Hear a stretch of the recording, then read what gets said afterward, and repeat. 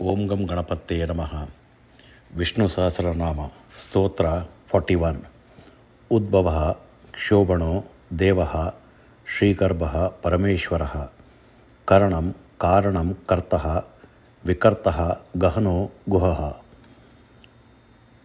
Udbhavaḥ. In the cataclysmic times, the world exists in a subtle form within the universe. At the time of creation, the universe emerges explosively from the navel of the Lord. Thus the world, which takes on names and forms, is created with a divine emergence. Hence, he is udbhavaḥ. Kṣobhaṇo. The Lord who agitates the wicked is known as kṣobhaṇo. Devaḥ. This name is familiar to everyone. Regardless of caste or religion, everyone addresses the Lord as God. Interestingly, the meaning behind this well-known name remains unknown to many. Let's explore what the term God means. The word devaḥ originally comes from the root divu. In ancient verb lists, this root can have 7 meanings. 1. Brilliance. 2. Victory. 3. Radiance. 4. Praise. 5. Transaction. 6. Play. And 7. Motion. Recently, 3 more meanings have been added: joy, intoxication, and dreams. Although these are not found in ancient verb lists, let's briefly look at the original 7 meanings. Brilliance. The form of light itself. God illuminates our inner being with the light of knowledge, just like the sun and the moon give light. 2. Victory. God is the highest among all the forms of victory. 3. Radiance. The one who can create merely by wishing, who gives us our desires and fulfill them according to our capacities. 4. Praise. The one praised by all, the God who is the subject of all speech. 5.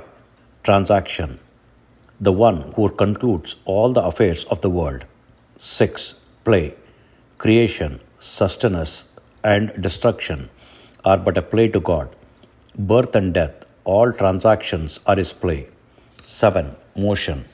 The giver of movement and knowledge, the one who moves everywhere, knows everything, and resides within everyone as a reflection is God. Thus the name God encompasses many meanings. The joy derived from contemplating these meanings when saying, "O God," is immense. Such is the power in the name of the Lord.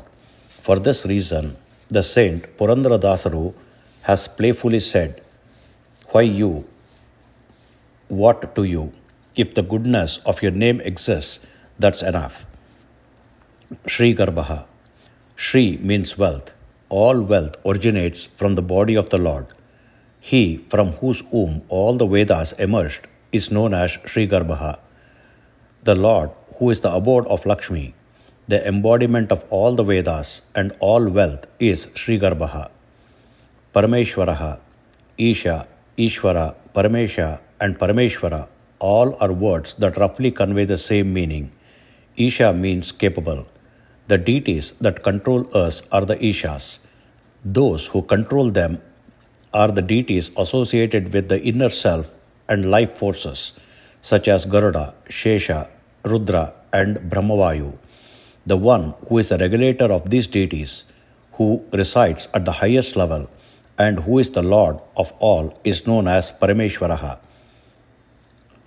karaṇaṃ. The primary cause of everything is karana. Karana is extraordinary. For example, the eye is karana for seeing shapes, and the ear is karana for hearing. If we break down the word, we get ka plus ra plus na, where ka stands for joy, ra for play, and na for goodness. Therefore, karaṇaṃ means the form of joy, the form of goodness, and the form of play, which is the Lord. Karaṇaṃ. The instrumental cause of everything is ka plus plus na. Here, means indestructible. The Lord is the form of eternal joy, indestructible. His play gowns this universe. Ka plus a plus rana. Here, rana means declaration.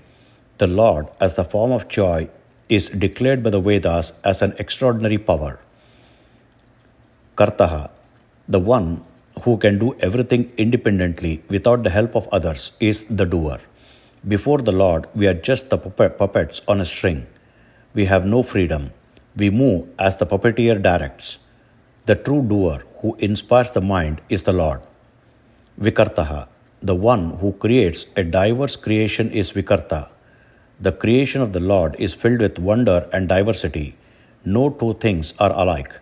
No two leaves of a tree are the same, and no two people are identical. Thus the Lord, who has created this diverse creation, is vikartā.